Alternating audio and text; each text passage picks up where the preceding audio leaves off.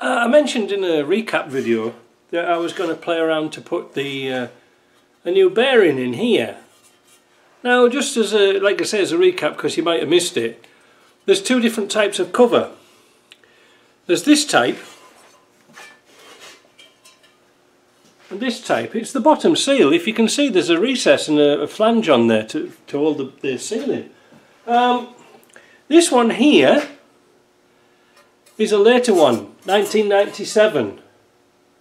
Alright, they must have made it so you could replace the seal in situ, but that's kind of a waste of time, as we know, because you're always changing the belt.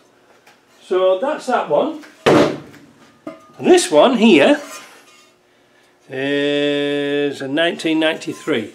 Is it 93? Yeah, 1993. This was one of the very early ones. But what am I here for? Well, sometimes in your life a little drop of sunshine falls into it. Now, what have I done with it here? I read on the internet to change the bearing was quite expensive. This chap. It's very expensive for what it is. However, John Deere, there's the part number, take a screenshot. It is exactly the same dimensions this way and this way, but it's a bit longer. Now, be warned, you need somebody who has a machine shop. See, there's the John Deere one, right? There's the John Deere one and there's the Land Rover one. Now, it is a little bit longer, but really, because this is in such a recess, it doesn't really matter. It doesn't really matter, because there's nothing going to come anywhere close to that. Now, why I say you need a machine shop is I just took this down to JP and he machined it down, because this end really goes on the impeller and this end would go on the shaft. I'm not really bothered about that, but it was hardened. This shaft is hardened. But good old JP, he cut it off and he kept the old bits. Why did you keep the bits, JP? And he says, they make excellent bearings. So he came up trumps. So all he did was just cut it down. It's brilliant, isn't it? But I tell you what, the most brilliant thing was, my next door neighbour is actually the JD dealer. JD dealer is the what the bloody hell they called now? John Deere. That's right, not JD. I got JP, JD, all sorts. OBE. I'll be getting that shortly. He's the John Deere dealer next door. Brilliant, because you can't see him, but the other side of the hill, a few metres away, is a dealer. So, how much? And this is for Alfred, really. This is what you get. It was $30 including tax. No, plus tax. $30 plus tax. Canadian. That's around about what? Well, 16 quid or something like that. But it saves buying the whole cover. But the nicest thing about it was, it's a Koyo bearing. It's made in Japan. It's not a Chinese one. Koyo. Excellent. Really good quality. And the thing is, because it's for a water pump, I bet you all the seals and stuff in here will be high temperature. Now, I guess they're thinking that when they did these ones here that just dried out, they won't care about the temperature or lubricant or anything like that, because all it did was turn a fan. Now, I'm going to set this into the cover, but when I measured the cover, before I took it out, I put the cover on a flat plate and I measured from the flange here, from here to the bottom of the table. Now, obviously, I've forgotten what it was because I did that the other day, but let me go and find out what it is. Right, from this face here to this face here, obviously it'll stick out a bit, was 93.5 millimeters. Remember that.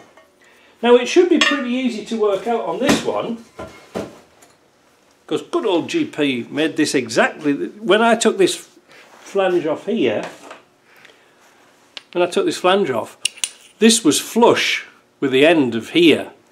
Well, good old JP made these two exactly the same. So this was flush with the casing, and this was flush with the end of the shaft. So really we should be in the ballpark, but the nice thing is we can actually just start pressing this backwards and forwards to get the pin in, to get the right height, sorry. Jameson's afternoon. Now, what I like about this is, you see it's got a solid shaft going through the bottom. When I press that shaft onto there, I've got something to press against rather than pressing against the bearing. This is good, because you see in here, we don't know what's under there. You know, when you press it in, well, why not, let's have a look. The cap here is actually metal with a plastic on the outside, and there's the bearing inside. So look, I had a hell of a job trying to get that off. You can see where my prick was moving around out here. I ended up punching a hole with it, and I was sick of it. Yeah, so that answers the question, could you grease it again? Well, if you can get that off, probably. Yeah, no, it's very difficult. So, that said, shall I put this bearing in? Yes, I think I will. I think I'll put it into this cover here, which is the later one. Yeah, I think I'll do that. But first of all, I'm going to paint the pulley, because then it'll look really smart and tighty, won't it? Here we are at the press. I've got a piece of scaffolding tube from United Kingdom, expressly sent over. That is a perfect size to support the casting here. I've got the bearing here, don't forget to put it the right way around. And I've also got a socket that'll fit over, and it's just a smaller diameter than the outside. So I'm going to set this up, and then I'm going to do something kind of interesting. I'll just get this set.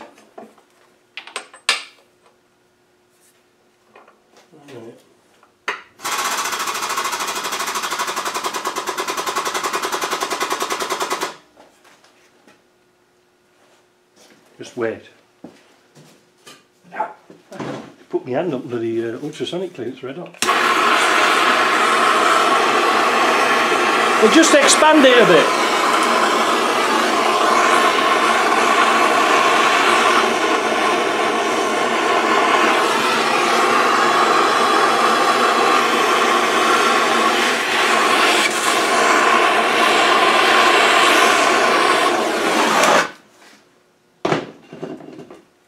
Here we go.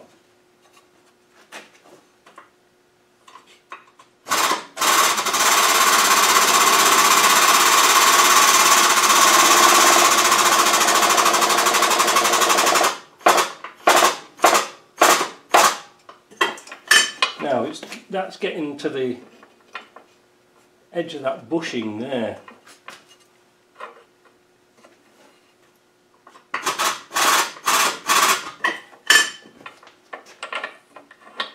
I'm going to take that scaffolding pipe out.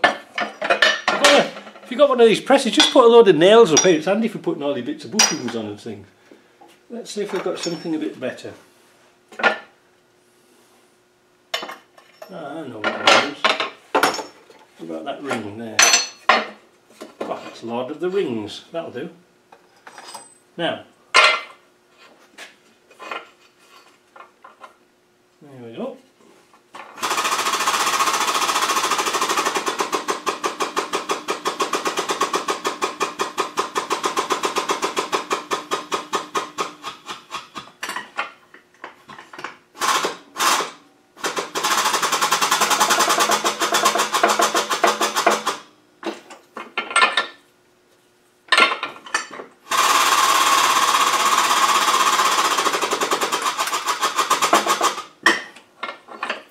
Beautiful, beautiful.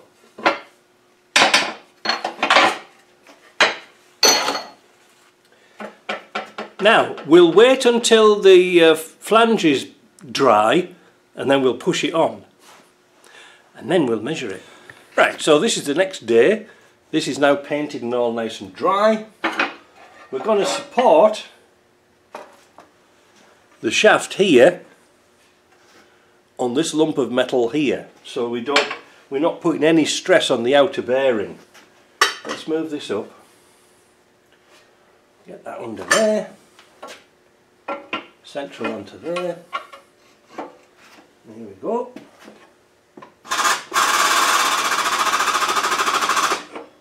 More across there.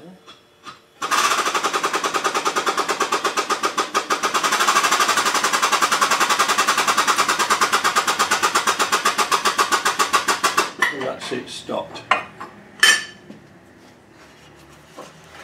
There we go. Easy peasy. Now, I'm going to clear my bench off, and now we're going to have a look at the height of this. It feels really, really nice. It's just like a new one. But now, just be careful when you're taking this off and putting it back on. Don't hit here. These are really fragile. I was tempted to have some of these made here, like one on CNC, instead of doing this stupid square shape. JP made me one and it was just round and 4-tapped holes and a left-hand thread. That was a tricky bit to do with left-hand thread on his machine, because he didn't have, on his good lathe, he didn't have a metric gear set to do the pitch or something like that. I don't know, he baffled me with science. But one of the things he did tell me was this, and I'll pass this information to you. Well, I actually watched him do it. So when he cut this shaft originally was about this long. Now, in the lathe, he obviously grabbed it by this one, which was about this bit long. So it's a hardened shaft.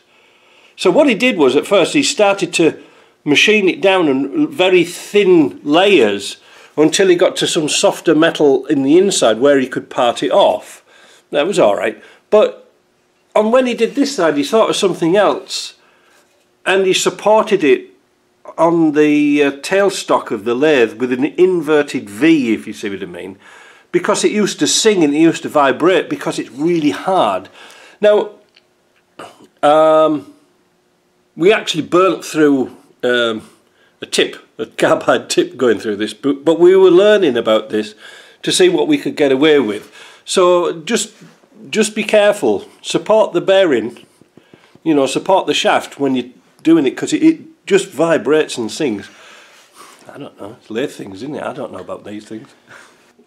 So I set the height. Obviously the bearing, when we measured it, was flush with the end. If I've got the old one here, look. So this was flush with the casting, and this should be flush with the end of the flange here. Now, just to check it, I had 93.5 millimeters. So all I did was put a straight edge across here and got some divider and calipers, measured this gap here, same at the other side, averaged it out, because obviously my bench might not be very straight, and then measured the gap. And I got it to 93.49, that's close enough for farm work for me. So, oh, and thanks to Patreons, I got myself a decent vernier, so caliper, so that's good. I'm going to hide that away from the boys because they'll use it as a spanner. I'm happy with that. That's going to go back on, or go on the shelf, or wherever it's going to go. But it just shows you that we can fix them by not using a proper part. So remember that John Deere.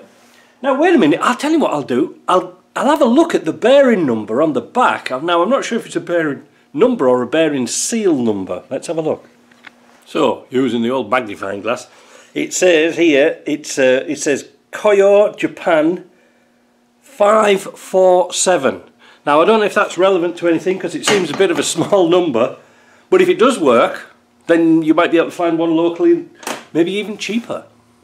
Anyway, that saved that front cover, saved us a few quid getting one, and not only that, the shipping of a bearing is considerably cheaper than shipping a great big piece like this. Now, just a little word of warning when you're pushing the bearings in and out and trying to get the height right. They do tend to jump when you put it in. You press, and then all of a sudden it'll jump. So just be careful of that. Maybe on a, I've got the hydraulic air over oil press, but maybe you can think of something different. Maybe I could do it with next time make a flange to go on here.